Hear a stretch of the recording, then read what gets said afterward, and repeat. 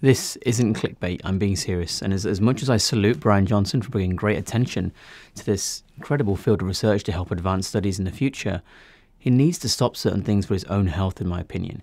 This study from the University of Oxford, so it's not some obscure institution in the middle of nowhere, showed what happens when you go on a vegan diet that we all know is severely deficient in vitamin B12. Your brain can literally shrink from the severe malnutrition. Now, one of the reasons this happens is because one of the main fats that the brain is made of is DHA, docosahexaenoic acid. It's needed for both structure and function. Now, Bryan is on a vegan diet as far as I'm aware.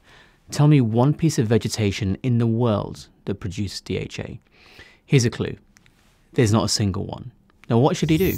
What should you do if you're on a vegan diet and you're starting to realize how poor and unsustainable the diet is for human beings? Well, you could take a look at Dr. Anthony Chaffee's channel, who presents a lot of data and medically backgrounded thoughts on this topic. Realize that diets like keto with very low carb, or even better, carnivore, have significant positive impact on your health.